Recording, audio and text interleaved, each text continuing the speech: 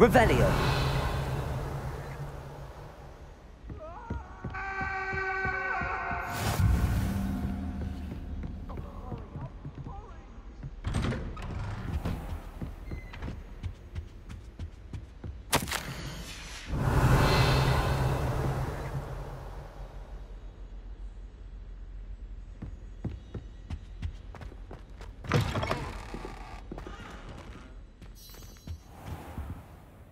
Professor, I'm glad to see you.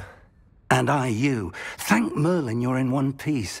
I heard about the attack. Trolls in Hogsmeade? Sir, the trolls were wearing armor. It had that dark glow like the dragon collar. Goblin silver! Ranrock used it to control the dragon. But how? And why send trolls to... They were there because of me. I overheard Ranrock talking with Victor Rookwood. Ranrock was in Hogsmeade? With Rookwood? The trolls were Ranrock's distraction so that Rookwood could get to me. And he would have, had Sirona and the patrons at the Three Broomsticks not intervened. This is grave news indeed. If Ranrock's goblins and dark wizards are after you, they want what we found in that vault. They're after the locket. You said you discovered something in it. Yes. I discovered an inscription. When I read it aloud, this map appeared. Clever enchantment.